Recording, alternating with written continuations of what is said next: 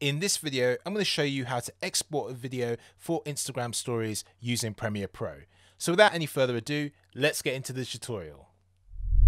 Okay, so here's the sequence in Premiere Pro for our Instagram stories. So this is the edit that we've done.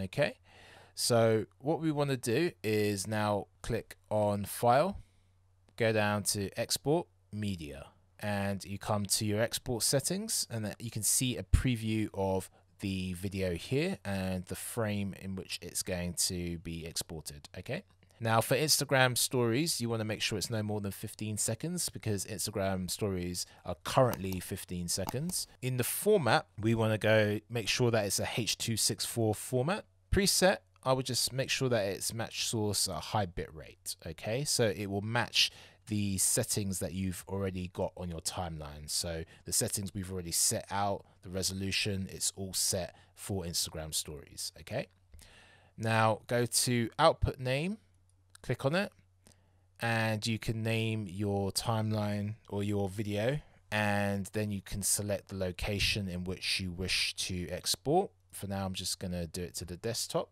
Now as you scroll down, you'll see the summary of the source in which you're exporting. As you can see, it's a 9:16 resolution, which is what we want, and it's 25 frames progressive. That's all good. It's 15 seconds.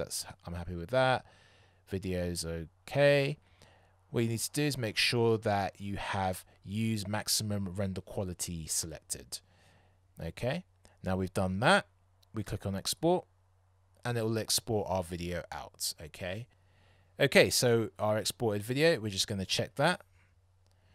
And as you can see, it is in the 9:16 resolution, and that's ready to upload to Instagram for your Instagram stories.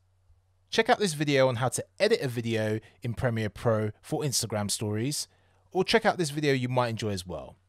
Until next time, this has been Asten Regis helping you tell your story through video. Peace.